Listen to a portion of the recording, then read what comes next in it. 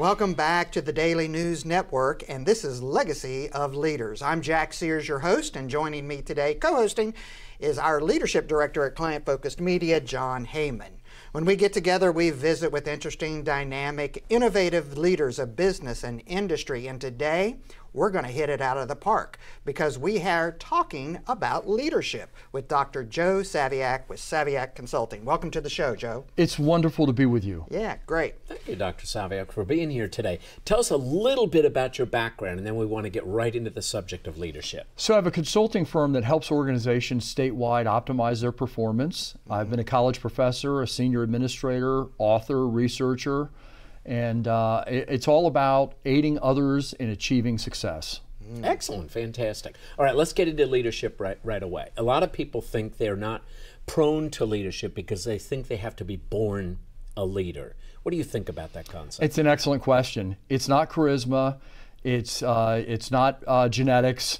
It's not your resume. It's not your credentials.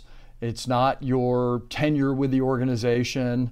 It's simply the ability to learn what we know works in leadership and avoid what doesn't. And we have a high degree of consensus in leadership as to what is successful and what is not successful. So, people are managers, people are leaders. Tell me the difference. You know, we used to make a major distinction between the two and say, you know, leaders set, vision, mission, culture, team, and then managers really operationalize all that and they translate objectives into outcomes.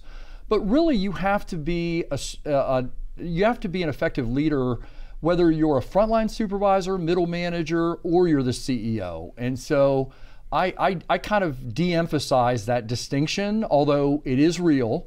There is a difference between being a frontline supervisor and being the CEO.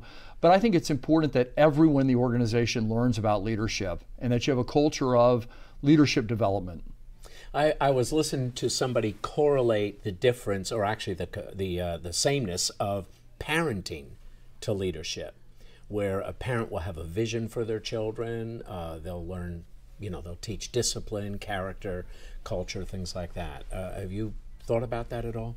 Concept of parenting and leadership? I think that's a useful analogy. The word I use is coach in my classes, and that you're coaching. You're spending a lot of your day in leadership developing others and pouring yourself into others and ensuring they have the skills and subjects and they learn how to analyze and think and decide like leaders.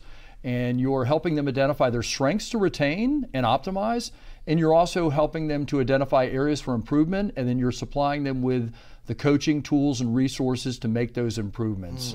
So I like to think of a leader as a coach. That's a great analogy, especially as we're in this time of the year when we're talking football and coaching.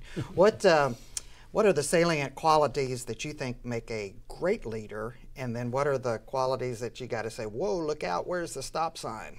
I'm with General Colin Powell. It all comes down to trust. It is integrity and character. It's not charisma. You don't have to be the brightest person. You don't have to have the longest resume. You don't have to have the most years with the organization.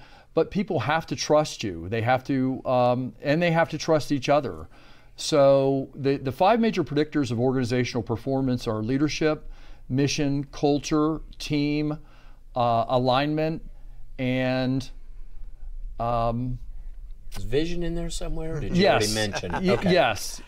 And if you have the right leadership, mission, culture, alignment, vision, you are going to succeed as an organization. That is great food for thought, and what a great wrap up to our time that we have today. So how would our listening audience learn more about you and how to connect with you and learn more about what you offer? Please feel free to visit my website at www.drjoesaviak.com, drjoesaviak.com. No period after the doctor. Please visit my website, and there's plenty of opportunities to contact me. I'd love to help your organizations, because I love it. I love helping other people win. I can tell firsthand you've got the passion to win. So great. Well, thank you for joining us today. So thank you very much. Well, that's it, folks. That's the time we have today here at the Daily News Network for this edition of Legacy of Leaders. If you'd like to learn more about Dr. Saviak, his firm, and about a lot of other interesting things that are happening in our community, be sure to visit us at thedailynewsnetwork.com. Until we get together next time, on behalf of Jon Heymann and myself, take care, stay healthy, treat each other the way you'd like to be treated. Have a great day.